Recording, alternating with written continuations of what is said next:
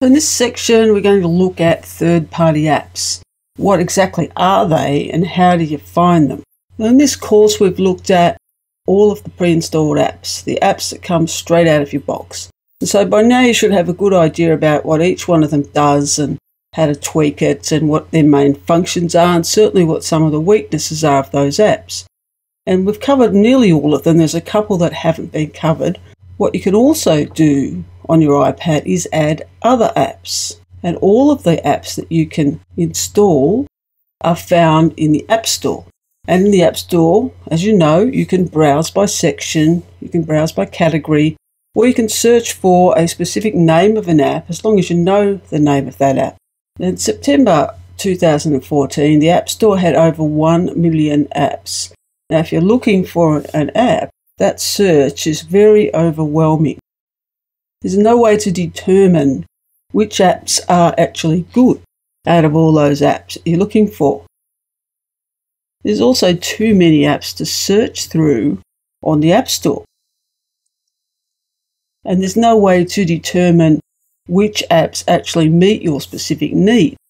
So if you're looking for a replacement for the calendar app and you've found through searching there's a whole lot of calendar apps, how do you know which one is the best one for you? So finding the right app can be like searching for a needle in a haystack. Luckily, there are app search engines, and these are search engines that search for a variety of apps made by a third party. And third party are just developers that develop apps on any given topic. And what they do is give you app discovery.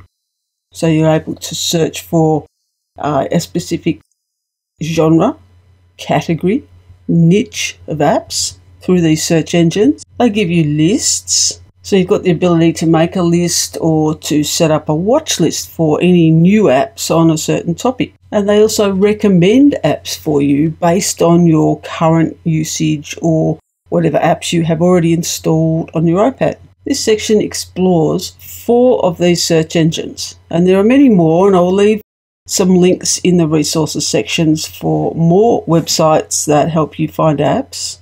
But these are some of the top 4 we're going to look at. First one is called AppStart. This one is available as an app from the App Store, and it goes through all the sorts of apps that you could have as a new user.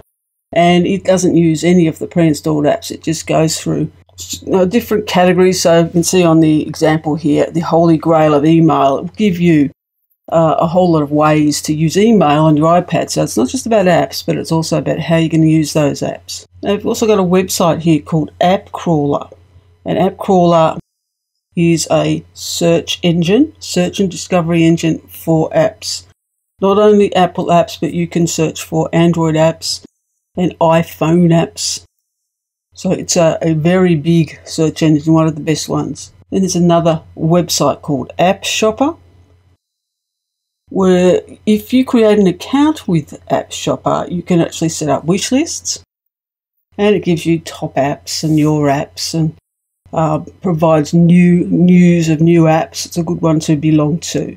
And then the last one we're going to look at is called App Advice. Now, it gives you app reviews and updates and sales and tells you when paid apps become free. It's a good one to keep you up to date. So by the time you finish this section, you'll have an idea about how to find other apps to expand your apps arsenal, if you like. You can have a whole range of new apps that you can use that don't have the weaknesses that the pre-installed apps have.